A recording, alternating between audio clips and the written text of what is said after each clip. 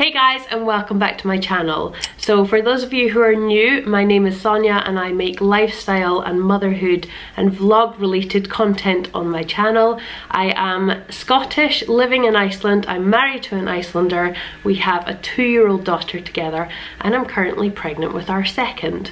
So today I'm going to be sharing with you the symptoms that I experienced in those nerve-wracking 2 weeks while you're waiting to take the pregnancy test. When I took my pregnancy test, I was 99% sure that I was going to actually get positive this time. I have experienced this before and I am very aware that your mind can play lots of tricks on you, and I did get into a situation where I definitely felt pregnant. I was experiencing some nausea and so on, but I actually wasn't pregnant, and so I'm very aware of how powerful my mind can be, but this time I was trying to be very diligent with tracking everything.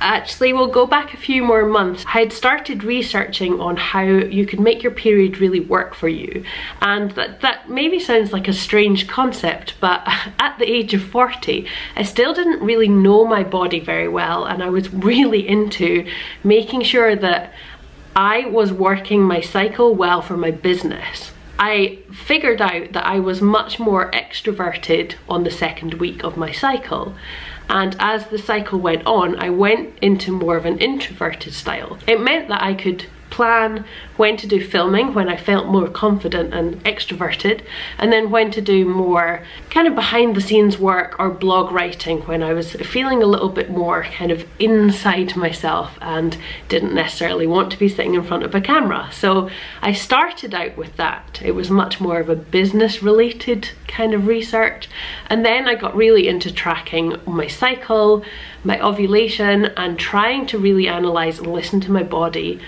and the symptoms of ovulation. And this helped with natural family planning. Now, if you're at all interested in what natural family planning is, I would definitely suggest you go off and research that on your own. I'm not an expert at all. We could kind of plan when we didn't want to fall pregnant and also when we did, and try and make it work for us, which it did.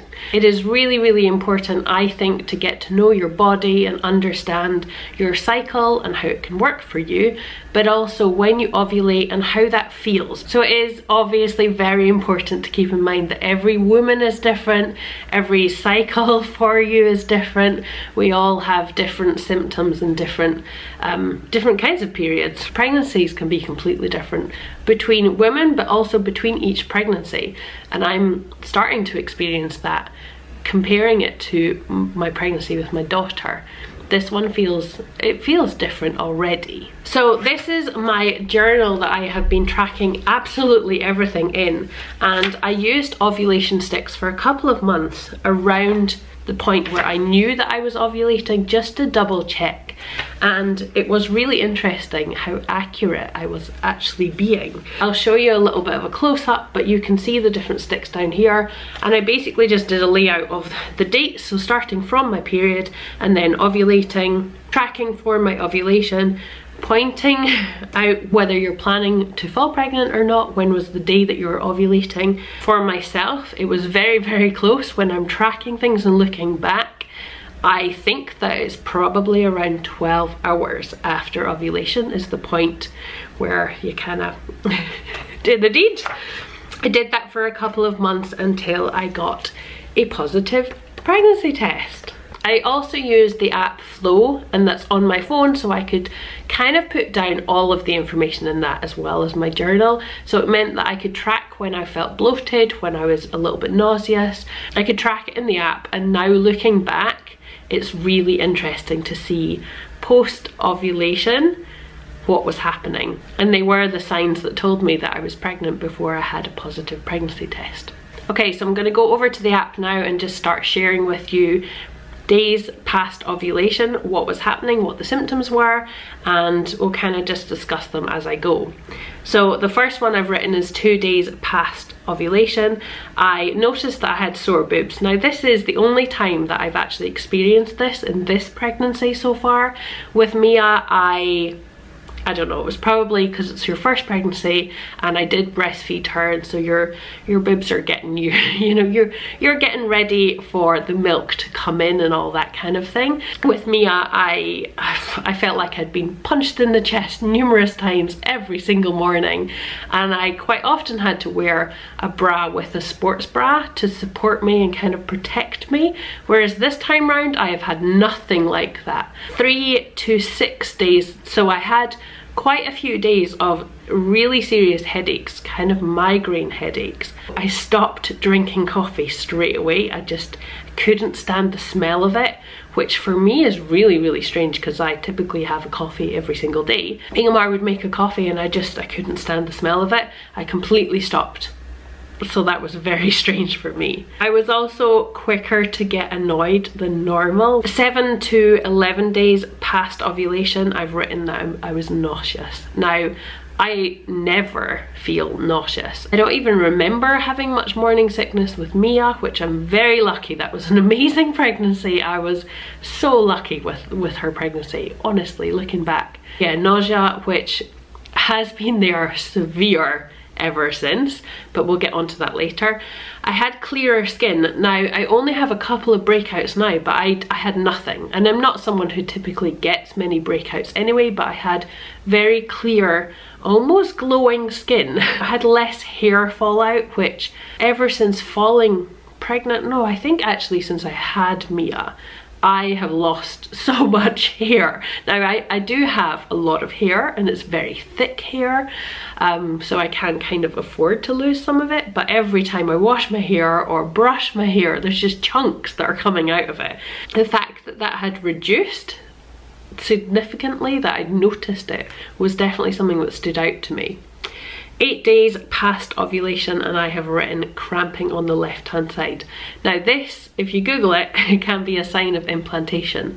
With Mia, I had implantation bleeding, which I think at the time I thought was maybe an early period or something, but it was very quick and short, so that was definitely a sign that I just wasn't really aware of at the time.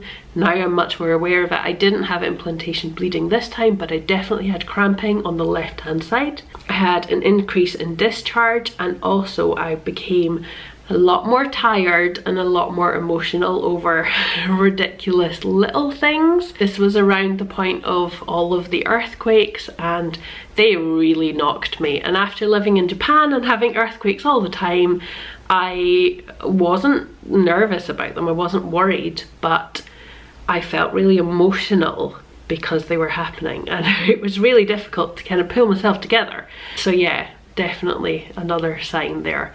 Day 9, I've put back pain and bloating. Now, bloating is something that I do get round about 2 or 3 days before my period typically, so this could have been an early sign, but the back pain as well, you know, maybe there's something there. A lot of these are subtle and could just be put down to whatever was happening around me or how I just felt that day, but when you put them all together in the context, you can kind of, they are symptoms. So 14 days past ovulation and I took a pregnancy test and got a positive result. My last period was actually on my birthday, which is the 4th of January. And I remember getting it when I'd been swimming, came home, got my period and just thought, what a rubbish birthday present. Why is this happening today? And I felt it was really heavy and I had a lot of back pain with it, which is not typical, which was really strange for me actually, and I just kind of thought, great, this is what my 40s are going to be like. In hindsight now, that was my last period, and so that was the date that we started dating this pregnancy from, which was an amazing birthday gift to myself.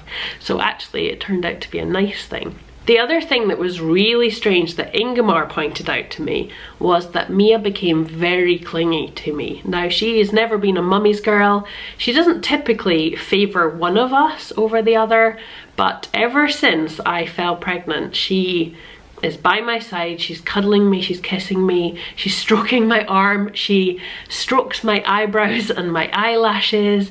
She has become so much more of a a mummy's girl, wants to kind of tell me she loves me and just kind of be with mummy a lot more, which is lovely, but it's a strange one, like she knew. It's, yeah, interesting. Those are the symptoms that made me think that I am pregnant, so I took the test and got the positive result. They're not that obvious, but I just thought they were really interesting to share with you. And yeah, from moving on after the positive pregnancy test, I started getting really tired. Now, being a mum with a toddler and business and earthquakes and a volcanic eruption and all the other stuff that's been going on with the pandemic, I have been really tired anyway, but from 4 o'clock I just started noticing, and you can literally tell the time by it. I would start preparing dinner and quite often wouldn't be able to finish it. I couldn't open the fridge, all of those kind of things. The smell of cooking meat was just, ugh. So yeah, a lot of nausea from 6 o'clock onwards. That was it. I couldn't eat. But the difference between nausea and morning sickness, pregnancy nausea, is that eating makes you feel better. And so, you know, the tiredness moved into the nausea. I would have dinner, I'd start feeling better, and then we would do the bedtime routine, and quite often 8 o'clock mummy would be asleep. Mia might be asleep, mummy would probably be asleep before her though. So a lot of tiredness and a lot of just giving into it and having really good night's sleep. So I'm really interested to know what your symptoms were or are right now if you're pregnant. I'm obviously going to be doing a lot more videos like this and sharing a lot more of our pregnancy journey with you. It's amazing to look back on for us. I really love watching these videos with Mia, and I love sharing them with you guys too. So make sure to thumbs up this video and subscribe, hit that bell notification, and I will see you in another video soon. Thanks guys, bye!